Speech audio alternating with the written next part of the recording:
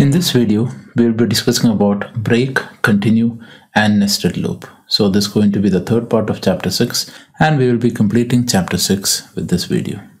We have a separate video coming out in which we will be explaining selected programs based on the concepts that we have studied in chapter 6. So let us start now. Now first we will be discussing about break statement. So break statement is used to exit from a loop. So when the break statement is executed, the control comes out of the for or while loop. So break statement terminates the current loop. The execution resumes from the first statement after the loop. Right? So when we see the example, you will understand it. So break statement alters the normal flow of program inside a loop. Right? So how you write a break statement, you just have to write the keyword break. So when the program sees this word break, the immediate loop which breaks belongs to will be terminated. Right? Will be terminated and the control will come out of the loop.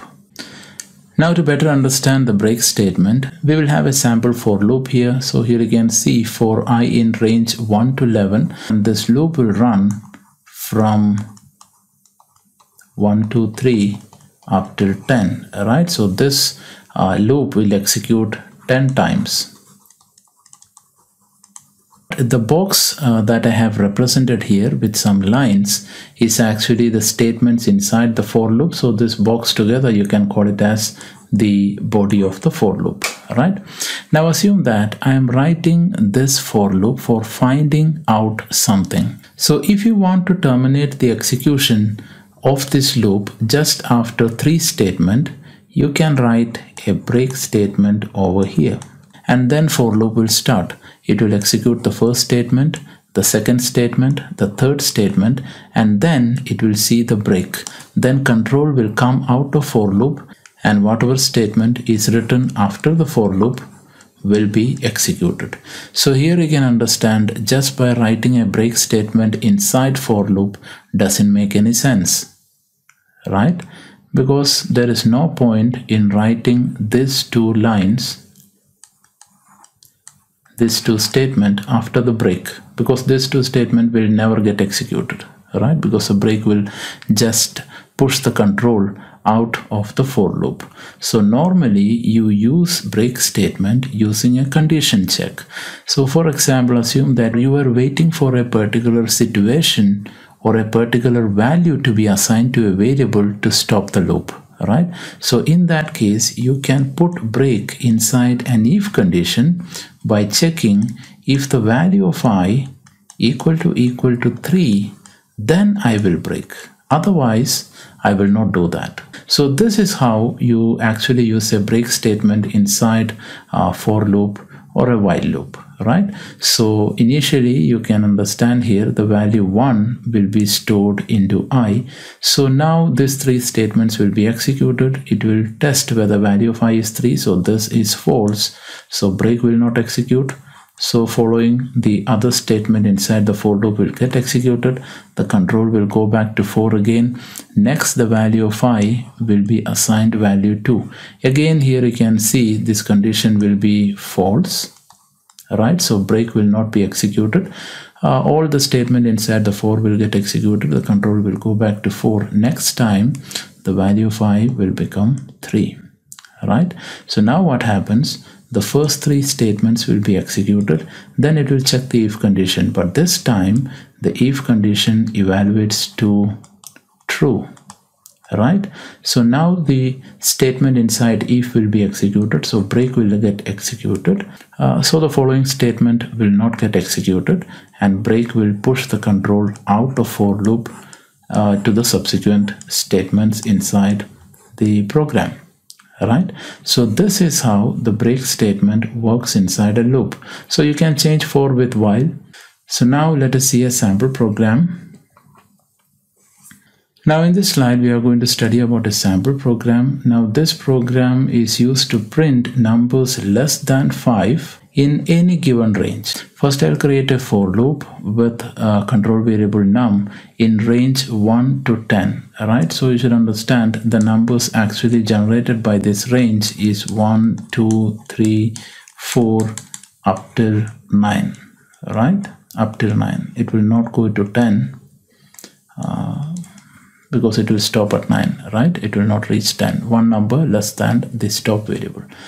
So now inside my for loop, I have an if condition check, and inside if I have the break. If the value of this variable num is greater than or equal to 5, then you have to break. Right, so you should understand the body of for loop starts from this if until this print.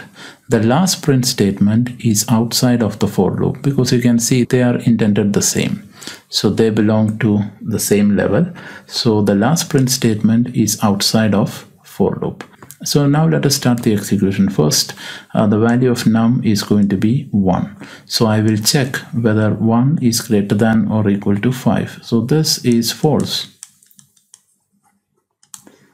So break will not get executed. The control will come to this print, and I will print the value of num, which is 1. So that is going to be my output, and then I will print 1 is less than 5. Okay, then I will go back to my for loop again. Now next time I will take the second value from range. Value 2 will be loaded to control variable num. Then I will check 2 is greater than or equal to 5. Again it is false. So break will not get executed. I will go to the print statement here. So it will print 2 is less than 5. Okay, again I will go to the for loop. I will take the next value, which is 3. Then I will check whether 3 is greater than 5. Again it is false. Break will not be executed. I will come to the print statement inside for loop. It will print 3 is less than 5. I will go back to 4 again. Next I will take value 4 to num, and now I will check whether 4 is greater than or equal to 5. Again it is false. Break will not be executed. I will come to this print statement. I will print the output 4 is less than 5. Okay, and now next time the value 5 will be loaded to control variable num, and now I will check whether 5 is greater than or equal to 5. So now you see this condition will evaluate to true. So now the break statement will be executed, and now control will come out of the break statement to the print statement outside of for loop. So now the for loop is finished. Right, now this print statement will print out of for loop. Thank you. So now let us run this program and see the output. Alright, our program is ready. So first time I'm going to run by commenting this if and break statement. Alright, so assume that these two lines are not there. Now in this case my print statement will print all the numbers starting from 1 to 9. Alright, and finally it will print this last line and it will exit. So now let us run this program. So now you can see the for loop has finished printing all the numbers in the range, and then it came out of the for loop and printed the last line out of for loop. Thank you. Right, now let us include the break. So I'm going to remove the comment of my if condition and my break. I will save the program. Now I will run it.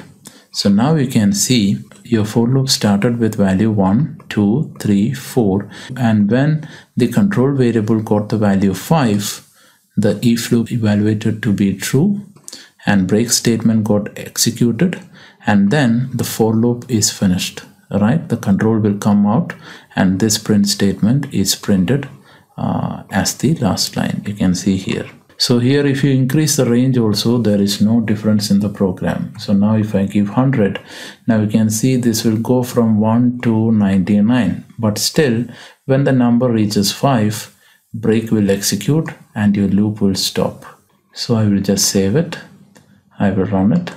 So here you can see the output remains the same because the range values start with 1, 2, 3, 4. When it reaches 5, for loop will be stopped, right? Now let us continue with the slides. Now next we are going to study about the continue statement, right? So the purpose of continue statement is that it skips the statement in the loop after you see the continue keyword. Okay, now the execution continues with the next iteration of the loop until the loop finishes. So continue is not going to stop the loop, but the statements following the continue will be ignored and it will go to the beginning of the loop. Right, so when we see the example you will understand. So continue also alters the normal flow of program execution. Now for syntax, you just have to write this word continue. Now to explain the continue statement, we are going to take the same example which we have used to explain the break statement. Okay, so here we have a for loop which will run from 1 to 10. So this body is supposed to work 10 times. Now inside the for loop we have 5 statements. Okay, so this is statement number 1, 2, 3, then 4 and 5. Right, now just like break, within a condition you can give the keyword continue. I will make the check for 2 so that we will hit continue faster. Right, so first the value 1 will be loaded into I. The first statement will be executed, second statement will be executed, third will be executed. Then I will check whether value of I is equal to 2. But right now the value of I is 1. So this is false. So continue will not be executed. Following that, statement 4 will be executed, statement 5 will be executed. Then control will go back to 4. Now I load the second value from the range. So the value of I will become 2. Then I will come into 4. It will execute the first statement, second statement and the third statement. Then it will check whether value of I is equal to 2. Now this is true. Now when it is true, the continue will be executed. So when continue is executed, what happens is that the 2 statements following continue will not get executed only for this iteration. Continue will just push the control from here all the way back to 4. So that's the difference between continue and break. Break will take the control outside of for loop. Continue will just skip the statement below it and take the control back to the beginning of 4. So now I will take the next value from the range. That number will be loaded into I. Again, the first statement will be executed, second will be executed, the third will be executed. Now when I check this condition, this is going to be false because now the value of I is 3. Then as this is false, continue will not be executed. So statement 4 and statement 5 will get executed. Right, so that is the job of continue. So whenever the interpreter sees continue, immediately the control will go to the beginning of the loop. The statements following continue inside the loop will be skipped for this iteration of the loop. But when you encounter break, the loop is finished. Right, the control will jump out of the loop and the program will just go forward. All right, so now let us see a sample program. Now we are going to see an example program in which I want to print numbers from 1 to 10 except 5. So this program should print 1, 2, 3, 4, 5 should not be printed, and then it should continue with 6, 7, 8, 9 until 10. Okay, so I have a for loop here. So based on the indentation, you can understand this much part is the body of the for loop, and this continue comes inside the if statement, and the last print statement is outside of for, which prints for loop has finished. So here you can see the range starts with 1, it ends at 11, so our range is going to end at 10 with step value 1. So the range value is going to be 1, 2, 3, 4, 5, 6 up till 10. Right, so let us see. Initially value 1 will be loaded into the control variable, right, num. Then I will check whether num is equal to 5. No, this is false. So when if condition is false, continue will not get executed. The control will go to the next line, which is this print statement. It will print the number value. So this will be our output. It will print number value is equal to 1, because that is a value of num. Alright, now the control will go back to the for loop. Now it will load the second value from the range to the control variable num. Now I will check whether 2 equal to 5. It is false. Continue will not get executed. The print statement will print number value is equal to 2. Now the control will come back again to the for loop. Now next time the third value from the range will be loaded to num. I will check whether 3 equal to 5. Again it is false, so I will print 3 over there. Again I will come to for loop. Next I will load the next value from the range, which is 4. I will check 4 equal to 5. Again it is false. I will print the value 4, and now we are going to see a difference, right? Then it will load the next number from the range, which is 5. So now 5 will be loaded to num. Now the if condition will check 5 equal to 5. Now this will evaluate to true. Now when this evaluates to true, continue will get executed, and when continue executes, immediately the control will be pushed to the beginning of the for loop. So this print statement will not get executed for this iteration. So number 5 will not get printed. The control will go back to 4. Now 4 will select the next value in the range. So 6 will be loaded to num.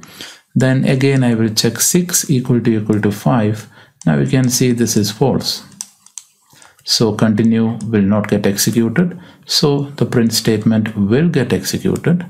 So in this case, I will print the number value equal to 6, and then it will continue up till 10.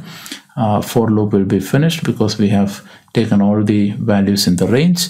And then I will print the last statement, for loop has finished.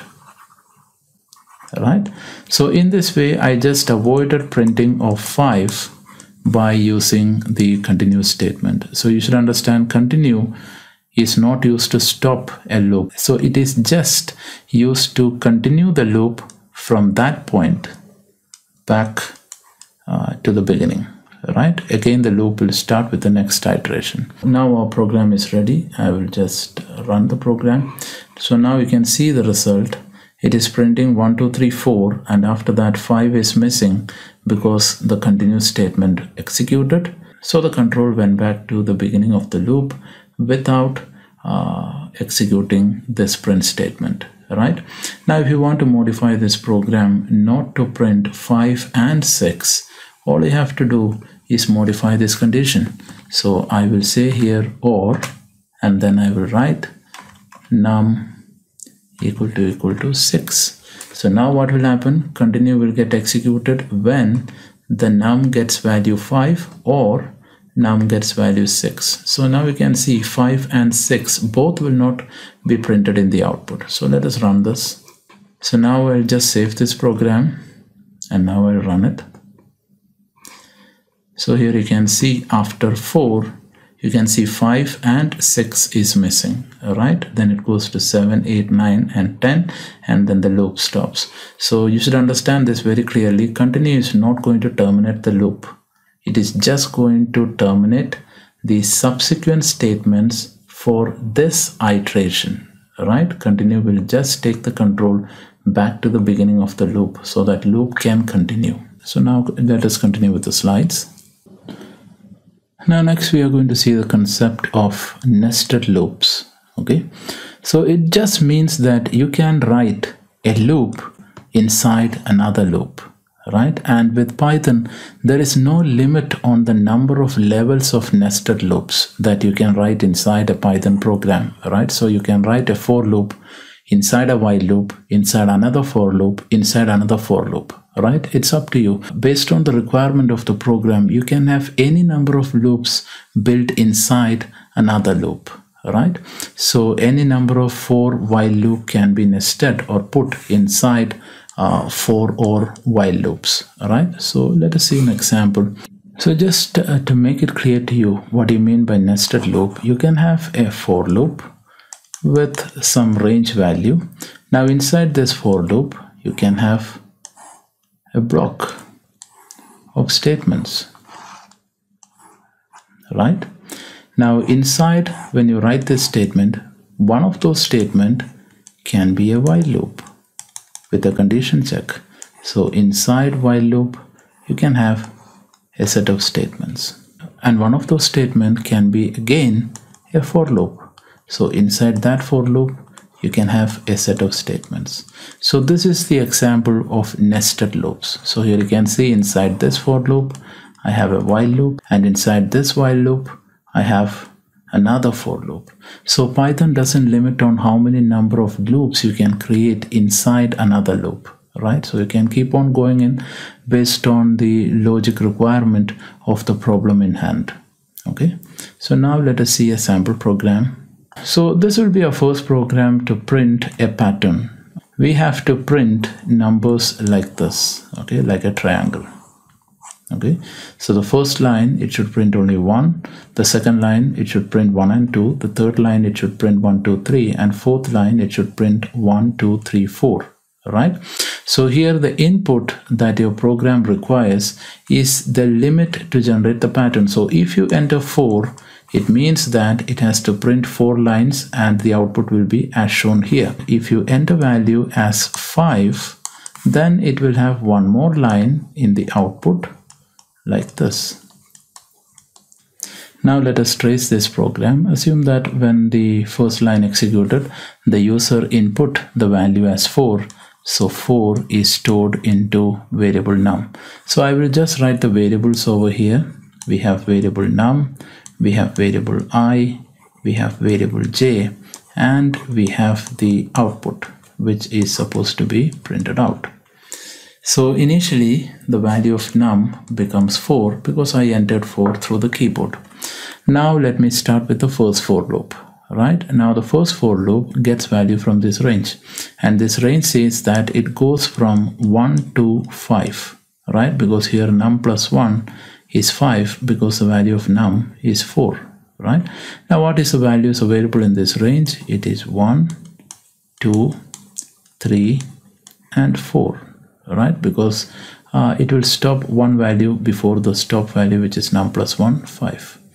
So now this is the value available inside this range.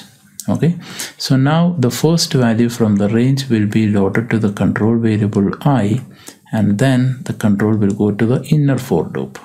All right, now in inner for loop we have the control variable j, and here you see the inner for loop range works with the current value of I. So each time when the control comes to inner loop, the value of I is going to change, because you see here the value of I will change from 1 to 2 to 3 to 4 each time, right? So we'll reach there when we actually proceed in the program. So right now we will see what is this range. So this range goes from 1 to, what is the current value of I? You see the value of I is loaded with 1. So the value of I is 1. So I plus 1 is 2. So this is range 1, 2. So this range has only one element in it, which is 1. So that is loaded into j, control variable. So now j has value 1. Now inside this for loop, I have a print statement, and that is used to print j, right? So what is the value of j? 1. So 1 will be printed, and after that it will print a space. Okay, so anyway that space is not visible to us, so it's over there. So now here you see this inner for loop is finished because the range value, the range has only one value and we have taken it. The control will go to the last print statement. Now you see nothing is inside the print statement, so it will just push the cursor to the next line. Okay, so it will be waiting here. So now you see I have just printed my first one. Okay, so now let us start with the second iteration. The value 2 will be loaded into I. Okay, so now the value of I is 2. So now the control goes to the inner for loop.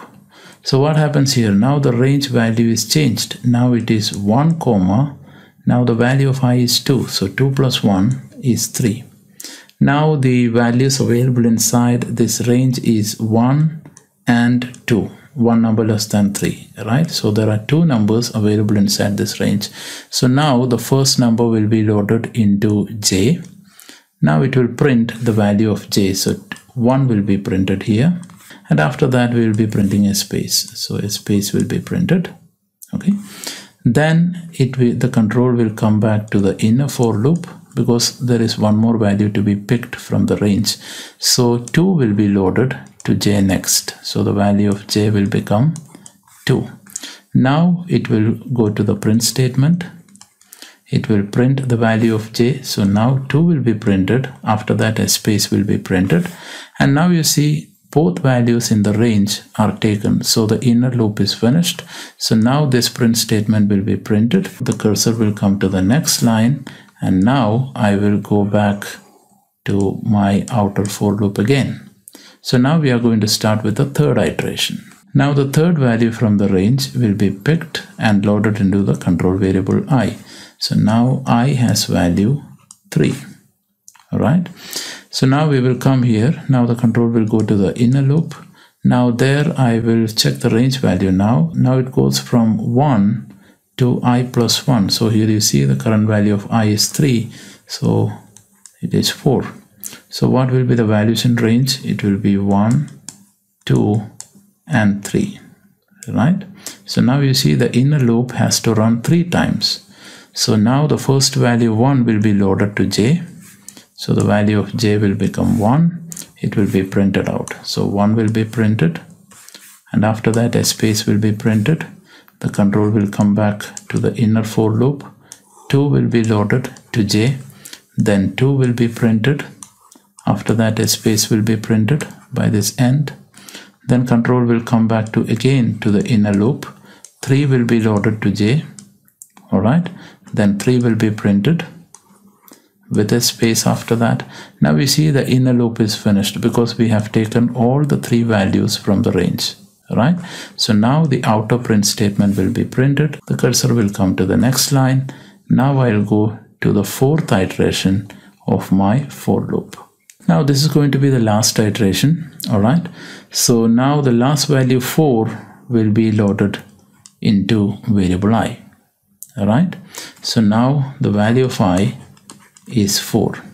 So now this range, you can see it is going from 1 to 5. I plus 1 is 5. So now what is the value of this range? It is 1, 2, 3, and 4. So now you can understand the inner loop is going to execute 4 times. Alright. So now the first value will be loaded into j. So j will have value 1 again. Alright. Then j will be printed. So 1 will be printed with a space. Then again control will come to the inner loop. The second value will be loaded to j.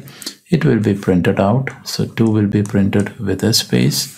Then again the control will come to the inner loop. 3 will be loaded to j. Then it will be printed with a space. And after that the control will go back to the inner loop. It will take the last value from the range.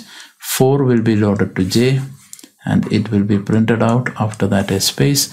Now you see the inner for loop has finished. It has taken all the 4 values from the range. Now the last print statement will execute. The cursor will come to the next line. The control will come back to 4. Now you see the outer for loop also finished executing all the values in its range. So now the program will terminate. Now we have exactly the output that we want. You can see here 1, 1, 2, 1, 2, 3, 1, 2, 3, 4. Right? So now let us run this program and see the result. Okay, so now our program is ready. So I'll just run it. Now it will ask for the number of lines that my program has to print the pattern for. So I will enter number 4. I press enter. So here you can see the pattern is coming properly, right? So now I can run the program again. And this time if I enter value 10, so now the same number pattern will be generated for 10 different lines. Okay, so here you can see it will come like this: 1, 1, 2, 1, 2, 3, 4. It goes like that until it reaches 10. All right. So that's it for this video. In the next video, we will be seeing sample programs for this chapter. And in that video, you will get more experience in using for loop and while loop to solve different kinds of problems.